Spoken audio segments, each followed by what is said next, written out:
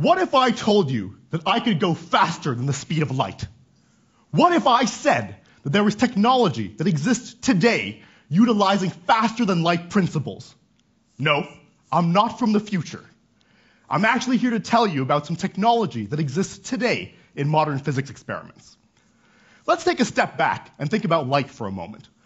The speed of light is 300 million meters per second. That's pretty fast. So according to Einstein's special theory of relativity, nothing can move faster than the speed of light. It's so important that we give it its own special name. We call this speed c. So how do you go faster than the speed of light without upsetting Einstein?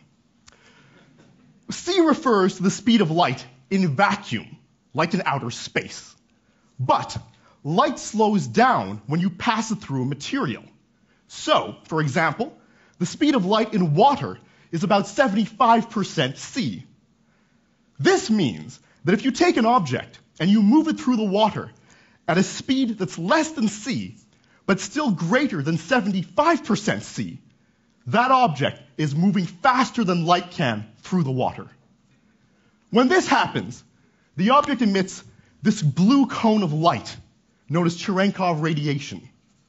This is kind of analogous to how a plane flying faster than the speed of sound emits a sonic boom. Here, when the object goes faster than the speed of light in the material, it emits the visual equivalent of a sonic boom, this blue cone of Cherenkov light. So how is this useful? Well, at the CERN laboratory, there are experiments that produce these very tiny objects known as particles. And these particles are able to travel very quickly, at about 99% c. So the physicists who study these particles want to be able to identify them. And one of the ways they can do this is by using Cherenkov light. By passing the particles through a medium that slows down light, and by then looking at the orientation or the size of these Cherenkov cones, they're able to determine properties of those emitted particles. So here's a case where they're using faster than light principles to actually make real-world physics measurements. So, how do you go faster than the speed of light?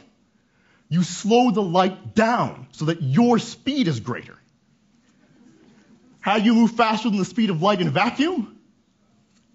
I'm still working on that one. Thank you.